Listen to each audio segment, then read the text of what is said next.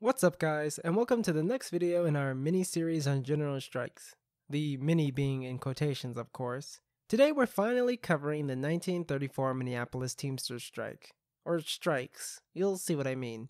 Sorry this video took longer than expected, there were a lot of sources I needed to read before making this one. Anyway, it's time to talk about the May Strike. The strike began on May 16, 1934, with workers from just 46 of the 166 trucking firms walking off their jobs. Workers from the remaining 120 firms were supposed to report to work if their employers needed them, but they were not needed because trucking in Minneapolis effectively ceased. Strikers picketed for up to 15 hours at strategic points, from the market district to the city limits, to ensure that only union-authorized trucks were on the roads. The union permitted only union coal, milk, and beer trucks to operate in the city, while any trucks that tried to move under police escort were often turned back or confiscated. Gas stations reluctantly participated in the strike. In one case, strikers ripped a fuel pump out of the ground to ensure this, though simply parking trucks around the pumps and locking them was the preferred method. It's estimated that as much as 95% of workers supported the strike, or 65% of the entire city. Many of the fellow AFL unions offered up their services to support the strike. They understood that the labor movement in Minneapolis was on the line. Local 574 claimed that 5,000 workers were on strike, and assuming that figure is true, you would expect strike support to struggle to care for the community. And you'd be wrong. The arduous Women's Auxiliary operated the commissary in 12-hour shifts, serving food 24 hours a day. They served everything from vegetable soup and baked goods to chicken dinners or spam, supplied by the Minnesota Farm Holiday Association, grocers, farmers, and local unions. Every night, meetings were broadcasted to thousands around headquarters to keep up morale, while the organizer, Local 574's internal organ, became a daily newspaper informing workers about why the Teamsters were on strike while combating the anti-labor newspapers. So naturally, the employers were pretty pissed. After a couple of days, the Trucking Employers Committee and the Citizens Alliance decided to create a Law and Order League to work with the police and escort scab trucks throughout Minneapolis. This decision was influenced by farmers who realized that their produce would spoil long before the strike was settled. To increase their numbers, the police recruited and deputized 500 of Minneapolis' worst, many of whom were college frat boys, salesmen, clerks, lawyers, and even some prisoners. On Saturday, May 19th, police and special deputies armed with clubs and lead pipes escorted trucks to the market district to be loaded with goods. When the strikers attempted to stop the trucks, they were outnumbered and beaten bloody across the head, arms, and ankles. The injured were transported back to headquarters to have their wounds treated, with about a dozen of them seriously wounded, but the worst came later that evening.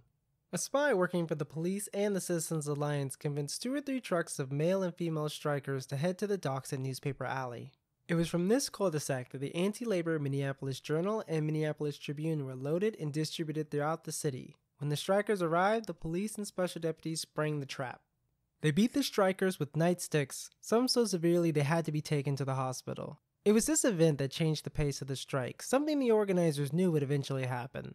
That Sunday at headquarters, strikers started arming themselves with wooden boards, pipes, or clubs they got from a hijacked scab truck. 574's leadership decided to focus large numbers of picketers in the market district, thereby avoiding any more potential ambushes and centering the picket where the trucks would be going anyway. Knowing that the police were armed with pistols and shotguns, the leaders came up with a strategy to get as close as possible to the police. While this initially seems counterintuitive because it would make the strikers an easier target, and because who would want to be that close to a bunch of filthy pigs, the strikers believed that they would not use guns in a situation where they risked hitting fellow deputies. Oh, how the times have changed. Anyway, on the following day, May 20th, the Employers Committee published a full-page ad arguing that the truckers were being paid 50 cents per hour and agreed to bargain collectively as long as they did not have to sign a written contract. However, a survey showed that while some were making 50 cents, many truckers were making at max 42.5 cents an hour and helpers only 40 cents. On Monday morning, May 21st, the police and special deputies blocked off the market district and prepared a path for the scab trucks. The trucks pulled up to the loading docks, where they were loaded with a few crates. At that moment, hundreds of strikers poured into the market district, many of them confronting and scaring off the driver of the first loaded truck. The strikers then turned their attention to the police and the special deputies, focusing mainly on the latter. The special police were not prepared for the beating they received and hightailed it out of there, barely giving the strikers a fight. Cheered on by many spectators, the strikers then took the fight to the not-so-yellow-bellied cops. The police were completely surrounded and squealed for backup, getting some 1,500 officers to join the battle, though many bystanders joined in to even the odds. After one cop suffered a somewhat serious injury, the cops pulled out their guns. And that's when the strikers were like, "You've activated my trap card." Bob Bell drove like a bat out of hell to the center of the fight, delivering 25 strikers. The police got an ass whooping same day delivered to them 60 years before Amazon even existed. And with that, the strikers successfully forced the police to retreat. While all that was happening in the Market District, Clara Dunn and Marva Shaw led a protest of hundreds of women down to the city hall, demanding that the police chief, Mike Johannes, be terminated, the special deputies disbanded, and that pickets be allowed to continue, but the mayor refused to meet with them. That day, the trucks did not move, and 37 people were seriously injured, mostly on the police side. Agitated by the day's events, the electricians and the painters union went out on strike in sympathy of the Teamsters, offering their assistance at 1900 Chicago Avenue, while other unions proclaimed that their workers were on holiday for the duration of the strike. The next day, both sides met again for round 2 as thousands stood in the market area, many of them spectators. Everyone was timid at first until someone threw a crate of tomatoes through a window, or a pro-union woman took out an anti-labor deputy woman, depending on who you ask. Fight! That's when the strikers and the police and special deputies went at it, though the anti-labor side hardly stood a chance even after they received reinforcements. The special deputies again got the worst end of the confrontation, since as soon as the battle broke out, they were pelted with stones or clubs. They fought or fled as best they could, but many stumbled or were roughed up. They were so ineffective that even the police looked at them like, "Really, guys?" Both sides suffered some casualties, but once again the anti-labor side received most of the serious ones. 2 were fatally wounded, including a prominent businessman in the Citizens Alliance, Arthur Lyman. I guess they call him Arthur Lyman because his ass got laid out. Anyway, on this day, the strikers drove every cop out of the Market District and away from HQ, taking over operations there, including directing traffic and allegedly preventing property damage with the security group they created. Following these 2 very eventful days, Governor Olson urged that there be a 24-hour truce. He also deployed 3,700 National Guard soldiers, but did not declare martial law or break the strike, knowing that most of his supporters were labor. Both sides accepted. It was time to negotiate, though the employers again refused to sit in the same room as the general driver's negotiators or agree to sign a written contract. During the walkout, many strikers have been terminated from their jobs, so one of the union's demands was that these workers be reinstated. The employers initially rejected this, but agreed after Local 574 conceded the demand of the closed shop for de facto recognition of the union. The truce was later extended, and during this period, members of the Electrical Workers Local 292 and the Bridge Structural and Ornamental Iron Workers Local 19, among others, voted to go on strike on May 24th. More importantly, James B. Cannon of the Communist League of America opposition flew to Minneapolis, really showing how important this event was considering how expensive a plane ticket was compared to the org's limited funds. He and the rest of the CLAO had been watching the events in Minneapolis unfold from New York. Vince Dunn and Skoglund had not contacted them, believing that they were too busy with the New York strike and some ongoing factionalism, something they regretted as the league could have helped them with negotiations. Cannon was the guy they needed, as he detested state-sponsored labor boards and professional arbitrators.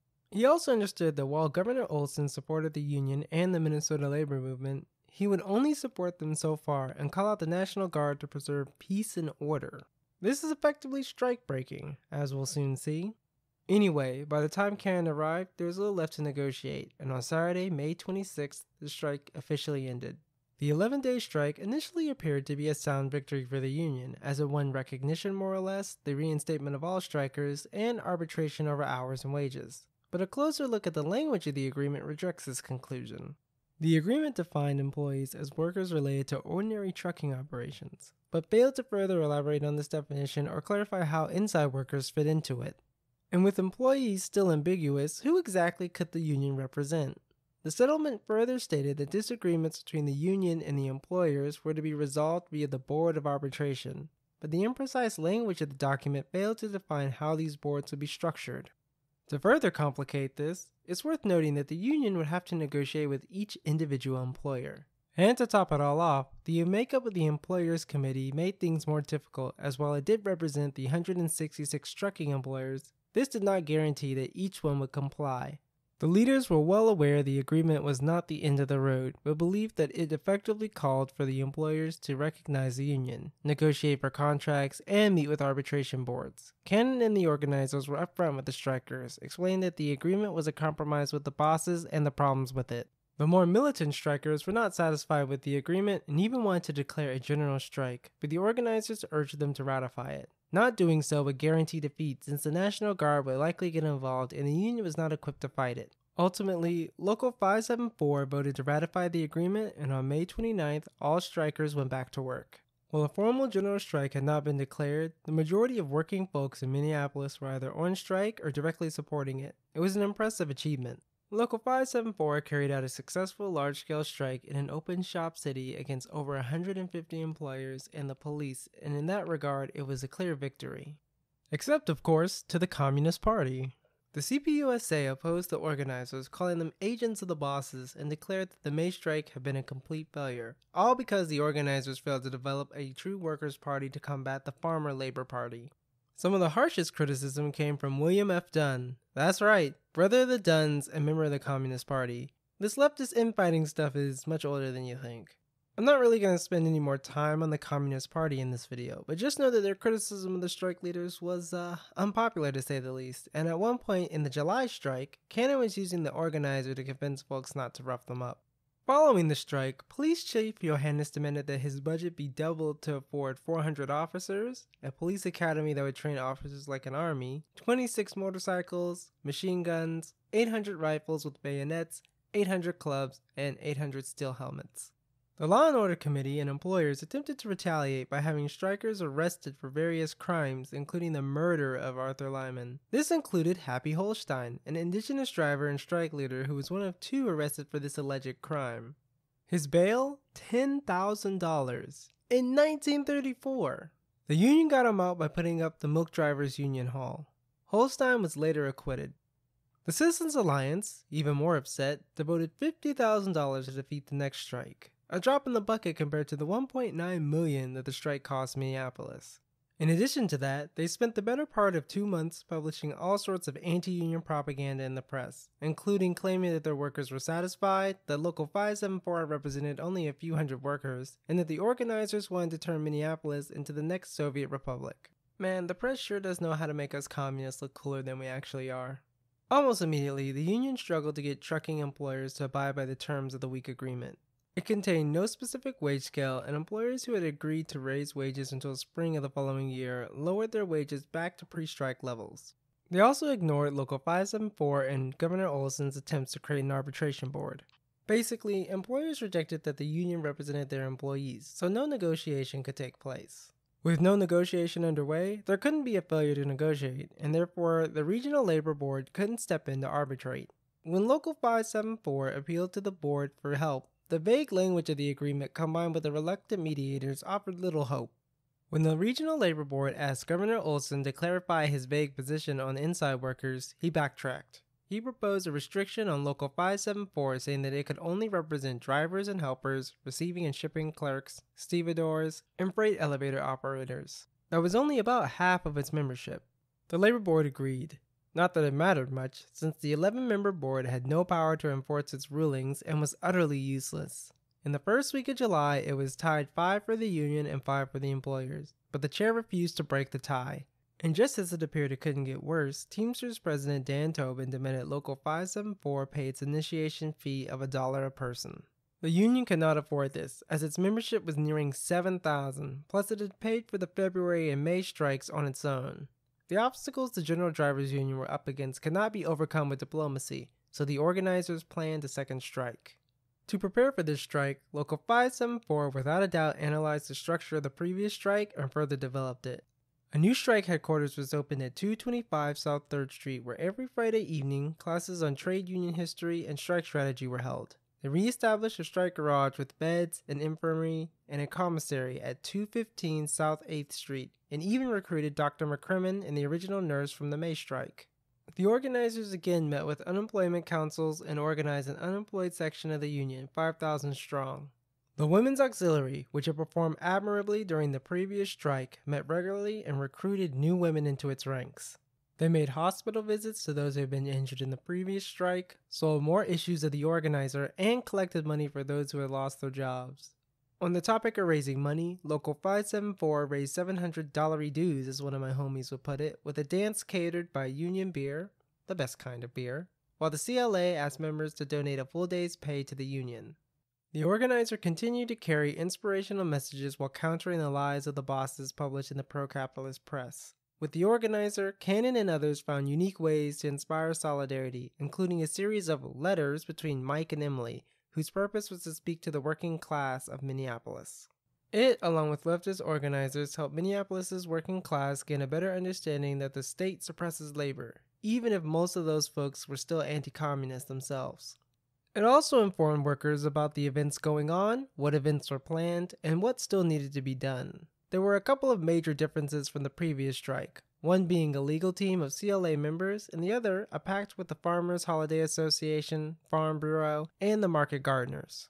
Farm trucks would be allowed to move freely so long as they showed which org they were with, while the union set aside a place in the market district to allow them to sell their goods. This initiative resulted in increased food donations to the union. On July 6th, in an incredible display of solidarity, the union held a working class parade featuring Local 574, the Women's Auxiliary, motorcycle couriers, street railway workers, building tradesmen, brewery workers, printers, municipal employees, railroad workers, students, and the unemployed. Afterwards, there was a rally attended by thousands, featuring speakers such as Roy Weir, president of the Central Labor Union, John Bosch of the Farm Holiday Association, Robert Fleming of the St. Paul Teamsters Local 120, Reuben Lotz of the Laundry Workers Union, and Myrtle Harris of the Garment Workers Union. The organizers responded to accusations that they were Reds and wanted to overthrow the government in front of thousands of people, criticizing the current system and saying that it was about time it was changed.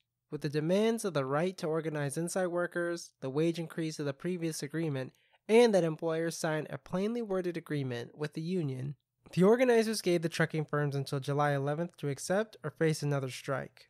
Meanwhile, the Regional Labor Board met with representatives from both sides to hopefully resolve differences, to no success. At one point, 22 warehouse firms came forward stating that they would recognize inside workers and arbitrate wages for warehouse workers, but that this would not extend to the other 144 firms. The union rejected this offer as it was too risky. And it's here I want to introduce Eugene Dunnigan of the National Labor Board, who had been sent to Minneapolis by Washington to mediate negotiations between the two parties and avoid a strike. He introduced himself to Local 574 as a friend of labor, but the union didn't fall for it, knowing that guys like him would get the union to settle for less. The employers and Tobin were doing their best to avoid a strike too. Using Tobin's words, the employers criticized the union by stating that the International Brotherhood of Teamsters did not approve of the organizers or the threat of a general strike. Tobin himself even pressured the St. Paul general drivers to vote against participating in the strike. But all this did not discourage the organizers, who gave a harsh rebuttal to their opposers, especially Tobin, on July 11th. That same day, the General Drivers Union voted unanimously to strike and immediately organized a 100-member committee and executive board to create strategies. Dobbs and V.R. Dunn became the union's negotiators. In a last-ditch effort, Dunnigan begged that the union wait 5 days. The union agreed. They still needed to have the secret ballot vote, a bylaw of the Teamsters. You know, bureaucracy and all that. Now, I know what you might be thinking. Surely not everyone in the union agreed with the strike or the leaders. And you're correct. So just prior to the strike, union leaders met with union members who opposed the strike. Bill Brown explained to them that he also didn't want to strike, but the employers had left the union no choice and confirmed that Local 574 was trying to build one big union so powerful that it could control the trucking industry. The leaders turned an opposition meeting into a strike demonstration. 2 resolutions were then proposed, asking the opposers if they wanted a change in leadership and a secret ballot. I suppose you could say they didn't, because on July 16th, over 2,500 union members voted unanimously to go on strike. At midnight, they walked out. Once again, the early days of the strike were calm. Pickets, including those of the flying variety, were once again established to keep trucks from moving, but strikers were instructed not to provoke the police or carry melee weapons. The union had a system to monitor requests for truck movements during the strike, while hospitals, orphanages, and any other public works were supplied with whatever they needed. Taxis and unionized beer, ice, milk, and bakery trucks were given exemptions. In response, Governor Olson deployed 4,000 soldiers of the National Guard at 4th Avenue and the 6th Street Armory, while the National Labor Board sent Father Francis J. Haas to support Dunnigan in creating a settlement. On Thursday, July 19th, 11 police cars and 44 officers armed with shotguns moved a truck hauling only 5 boxes on it, draped in a banner reading hospital supplies. Reporters followed the convoy, eager to capture something. Hospital supply trucks already had an exemption from the strike, so there was no need for the police to escort it. It was clear to the union that the police wanted to start a riot by getting strikers to try and stop the truck, which would then be caught by reporters. While the pro-capital press reported that the picket had been broken, the organizer correctly reported that the bait had not been taken. The next day, Friday, July 20th, will forever be remembered as Bloody Friday. Employers planned on moving a truck affiliated with a grocery store on 3rd Street North, and police blocked off the area. The union responded by sending in a total of 5,000 picketers. Soon, an unmarked truck pulled into the market district, escorted by police armed with riot guns, shotguns, and clubs. Scabs loaded some boxes onto the truck while the police stood guard. Once a lightly loaded truck tried to depart, it was allegedly rammed and blocked by a picket truck with a couple dozen strikers in the back. The police immediately responded by firing their shotguns into the truck without warning. Though the scene lasted just minutes, it was a massacre. Pickets tried to help some of the strikers that fell from the truck, but were also shot by the police. According to some strikers, the police even shot them from the upper stories of a neighboring warehouse. They shot to kill despite there being no present danger to their safety. The strikers had not attacked the police and were unarmed. Most strikers were fleeing, as evidenced by the fact injuries were mainly sustained on the backs of their arms, shoulders, and legs, while the police sustained only minimal casualties, including a friendly fire incident. The scab truck escaped just before ambulances and 4 National Guard trucks with mounted machine guns and armed men arrived at the scene. Ambulances picked up only a few wounded strikers, while the rest were transported in private cars to the strike headquarters, where Dr. McCrimmon and the many nurses who volunteered following the news of the event treated wounds as best they could. Workers were informed of the incident with the strike organ, and hundreds flooded the streets around headquarters, volunteering to protect the hall by chasing off the police and lining up to donate blood to the injured. In total, at least 67 were injured, including Harry DeBoer, who was shot in the leg and damn near lost it. Strikers with serious injuries like his were transported to the hospital, a risky decision as several strikers caught charges there, though these charges were later dropped. Of the most seriously injured, one striker named Henry B. Ness stood out, having sustained a serious chest wound likely from a point-blank shotgun blast. He was transported to HQ, but his injuries were so serious he was taken to St. Barnabas Hospital, where doctors removed 38 slugs from his body and he received several blood transfusions to no avail. Ness succumbed to his injuries on July 22nd, though he wouldn't be the only fatality as John Ballore would pass away August 1st. Ness was the father of 4 children and had been in the Union 16 years. Local 574 organized a funeral including visitation and a massive procession. This funeral was so emotional that Bill Brown broke down while giving his eulogy and couldn't finish it. Afterwards, thousands lined the streets and followed his hearse to his final resting place. By some estimates, over 50,000 people attended the funeral of Ness, who became a martyr of the Union. Not all were sympathetic. The Minneapolis Journal had callously reported his death in a way that assigned fault to him and the strikers, though a later investigation would find that the police started the incident. This event polarized people along class lines within the city. On one side were people who supported law and order, opposing Local 574 to the point that they justified the bloodshed and hoped for a strike defeat that would permanently put down the Union. But on the other side were Minneapolis's working class supporters of the Union, who in response to the shooting came out by the thousands for a rally hosted by the Dunn brothers, Dobbs, Brown, and many other labor leaders. Now, Local 574 wasn't calling for a formal general strike at this point, but the option was on the table as they believed defeat would be catastrophic for the local and national labor movement. That day, a petition circulated the city calling for the removal of Mike Johannes and the impeachment of Mayor Bainbridge, getting over 20,000 signatures. Despite that, the bosses and the police chief remained adamant and continued to move trucks escorted by the police. Many strikers decided to arm themselves in order to stop the convoys, but union leaders disarmed anyone who brought firearms to the headquarters. They reminded the strikers that an armed conflict would lead to defeat, encouraging peaceful tactics but defense when necessary. Plus, further escalation was unnecessary. You see, the sheer number of strikers in the streets, while unable to completely halt trucking, made it extremely difficult and expensive. To escort a single truck, it took nearly 40 cops and cost employers $1 a shipment and taxpayers $200 a shipment. In one case, they needed 16 SWAT cars just to transport 3 wheelbarrows and a toolbox. Ooh, not getting a high return on investment on that one.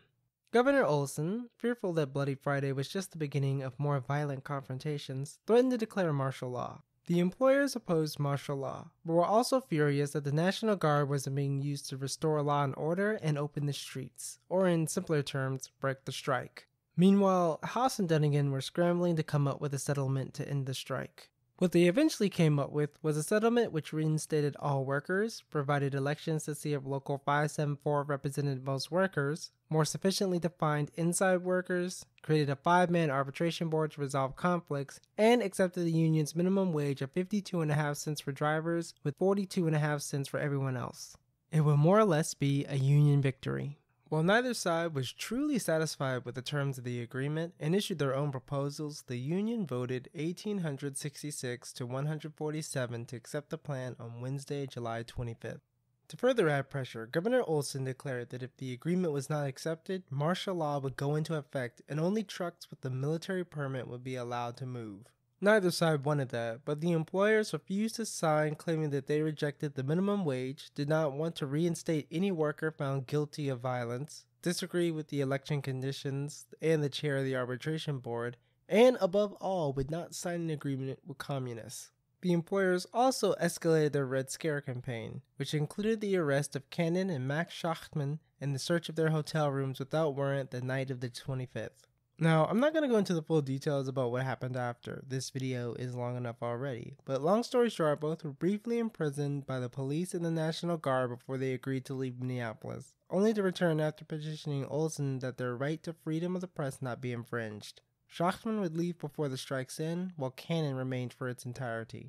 Anyway, because employers refused to sign the agreement, Olson declared martial law and ordered the National Guard into the streets on July 26th. A curfew was established, no vehicles were allowed to park downtown, large gatherings required a permit, and picketing was forbidden, or one might find themselves in the temporary stockade on the state fairgrounds. Most importantly, truck movement supervision was taken over by the National Guard. They created a system that allowed employers to apply for a permit that would allow trucks through for necessities, the simple bare necessities. Though necessities was not clearly defined. Vince Dunn justifiably denounced martial law and the permit system as state-sanctioned strike breaking, since most of the 4,000 permits approved by Sunday, July 29th barely fit the definition of necessities, the simple bare necessities. Worse still, the press complained of shortages, so the list of acceptable deliveries was expanded to all wholesale meat, eggs, and all dairy products. While there was some resistance in the form of strikers confronting scabs and tipping over trucks, by August 1st, an estimated 2/3 to 3/4 of trucking traffic was back on the roads. This, however, made little sense, as the original terms of martial law favored the employers, even though it was them refusing to sign the agreement that led to it in the first place. So, the Communist League of America Strike Steering Committee, led by Ray Dunn, Dobbs, Skoglund, Cannon, and Al Goldman, challenged Olson's martial law, demanding that Local 574 be allowed to host rallies, continue picket operations, that the National Guard would be drawn, and that there be a 48-hour trucking moratorium to transition. Skoglund further proposed that after the 48-hour period, permits should only be issued to employers who signed the Haas-Dunnigan agreement. Olson agreed to limit permits, but refused to accept the union's demands. That evening, Tuesday, July 31st, a rally of 25,000 was held where Local 574 declared the Farmer Labor Party to be strikebreakers and that Olson's actions undermined labor and would ultimately lead to their defeat. The union declared that pickets would resume.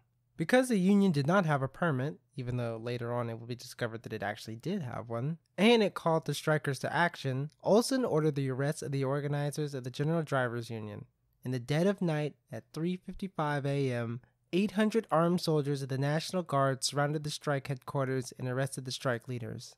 Bill Brown, Miles Dunn, and Vince Dunn were all taken into custody, while Farrell, Dobbs, and Grant Dunn managed to give them the slip, and immediately started organizing pickets from gas stations. Carl Skoglund was also safe, out of town in Chicago raising funds for the union. The strikers quickly adapted. moving the commissary to CLU AFL headquarters, though it, along with other union spots, were raided by the National Guard hours later. Strikers soon started carrying out hit-and-run guerrilla tactics. Strikers went around town tipping over trucks, ripping out ignition wire, roughing up scab truck drivers, and distributing commandeered goods to working-class neighborhoods, escaping before the military could arrive to stop them. Olson's actions, which he thought would help end the strike, had clearly backfired and agitated the strikers even more. Olson, a former wobbly apparently, believed that with the leadership arrested, the General Drivers Union would appoint a committee more representative of its members, in other words, not communists, which would get the employers to agree to the deal. But he failed to consider the political backlash. There were talks of a formal general strike as the arrest of union leaders pissed off even the most conservative labor leaders. The organizer called Olson a scab and a friend of capital, and it was clear that his decisions were costing him votes, and by extension, votes for the Farmer Labor Party. Olson finally agreed to meet with Dobbs and Grant Dunn, where they demanded the release of the strike leaders and the removal of the National Guard from strike headquarters. Olson, eager to regain favor from Minneapolis' working class, agreed, further revised the permit system, and ordered a raid on the Citizens Alliance headquarters on August 2nd. 3 days later, Olson revoked 9,000 trucking permits, reaching only about 1,000. Following that, the employers stepped up their game when it came to fighting both martial law and the strike. The employers attempted to use the courts to end martial law, basically arguing that it interfered with their freedom of business, but this went nowhere. They also brought in scabs from New York, paying some as much as $35 a week when the union was fighting for just $20 a week. Remember, it's not just about wages, it's about control. The militia continued its crackdown on pickets, sending hundreds of strikers to the stockade for up to 90 days for picket violations. This included something as innocuous as distributing the union's organs, the organizer and the militant. However, the general drivers were undeterred. On Monday, August 6th, the union held its largest rally of the strike, attended by 40,000 people, where union leaders encouraged strikers to continue the pickets, protest against martial law, and fight for industrial unionism. The union refused to concede anything from the Haas-Dunningen Agreement, which was slowly becoming the basis for the new permit system. At this point, about 50 firms unaffiliated with the Trucking Employers Committee chose to break from the pledge to hold out and sign the agreement so that their trucking operations could resume. By now, the Roosevelt administration was putting increased pressure on Haas and Dunningen to end the strike. They all came to the conclusion that the employers would never agree to the Haas-Dunningen Agreement and decided to propose a new settlement that removed elements unpopular with the employers to the entire strike committee rather than just the negotiators. On August 13th, Dobbs and Vincent Dunn met with Haas. Naturally, they weren't down with the revised agreement, which contained no wage guarantee, no guarantee for reinstatement, and would establish an employer-created secret ballot election process that might allow scabs to vote, but decided to call a meeting with the 100 committee members anyway. When Haas and Dunningen presented the terms to the committee got their asses. They outright refused what they called the boss's deal and insulted the mediators for even bringing it to them. The union refused to settle for anything less than what had been agreed to in the original settlement. Haas and Dunningen attempted to save face, but there was little they could say. This was a pretty harsh defeat for these men who called themselves the Friends of Labor. Following this event, Bill Brown and Mick Dunn attempted to organize a 48-hour general strike within Minnesota to bring an end to the strike on the union's terms. However, things were starting to look grim within Local 574. The July strike had proved costly, much like the previous strike, and not just for the General Drivers Union. Goldman presented the idea that Local 574 had lost the strike and should settle, calling attention to the ever-increasing amount of trucking under the National Guard and stating that children were going hungry, electricity, gas, and water were being turned off by utility companies for unpaid bills, and landlords were evicting strikers. But the leaders stood strong and refused to give in. They knew the strikers still had some fight left in them, and that to give up would lead to complete defeat. On August 15th, P.A. Donahue arrived in Minneapolis to assist Haas and Dunningen in ending the strike as soon as possible. Donahue wasn't just another mediator either, as he had created the election process that ended the longshoremen's strike. Don't worry, you can expect a video on that one too. Donahue figured that Local 574 had already signed the Haas-Dunningen Agreement, so he needed to get the Employers Committee to agree to it in a way where it wouldn't appear they had settled with communists. He reached out to the guiding spirit of the Citizens Alliance and Trucking Employer Committee member A.W. Strong, successfully convincing him that Local 574 would never accept a settlement that did not contain a pledge to rehire all workers and a definite minimum wage. Ultimately, the terms of the settlement were a minimum hourly wage of 52.5 cents for drivers and 42.5 cents for helpers and everyone else, arbitration boards that could only raise this wage, de facto union recognition, and the right for Local 574 to represent all its members. Donahue then put together the election to be organized by the Regional Labor Board. To satisfy Local 574's concerns about scabs voting, it was decided that only those who had been on the trucking firm's payroll as of July 16th were allowed to vote. Inside workers were more or less defined, as it was decided that those who spent 60% of their work time selling goods could not vote. Donahue organized elections at all 166 employers, even though 574 had only wanted to conduct them at a minority of employers. The employers were convinced that this played into their hands, since they believed that a large number of their employees, who were basically unaffiliated with Local 574, would vote against it. Even if 574 won, an employer could argue that many of their workers didn't even want to be a part of the union, allowing them to save face. The union requested a written agreement related to the establishment of the arbitration boards in order not to fall into the same situation that followed the May strike. Using the organizer, the union leaders educated strikers on the terms of the election. They reiterated that they would not compromise on the parts of the agreement they had fought hard for, all while still encouraging a 2-day general strike of all organized labor as a failsafe. No union man would participate in the election unless the union approved it. The election and settlement were ready on Monday, August 20th and presented to Dobbs and Dunn. The terms were favorable to the union. Once the Committee of 100 was informed, all agreed to recommend acceptance of the terms in the Labor Board elections. Meanwhile, 155 employers voted in favor of the agreement. On August 21st, it was ratified, and the 1934 Minneapolis Teamsters Strike officially came to an end. Headlines announced that the strike and martial law were over. The employers, who had spent months complaining about Local 574 in the press, had nothing to say about their loss. The union and much of Minneapolis' working class spent the next 12 hours celebrating. As Cannon put it, the strikers won because they fought all who stood in their way, from the employers to the police and the National Guard to the federal mediation team. Following the strike came the election. Here are the results. The employers claimed victory, saying that trucking firms won more votes, concluding that the union did not represent the majority of workers.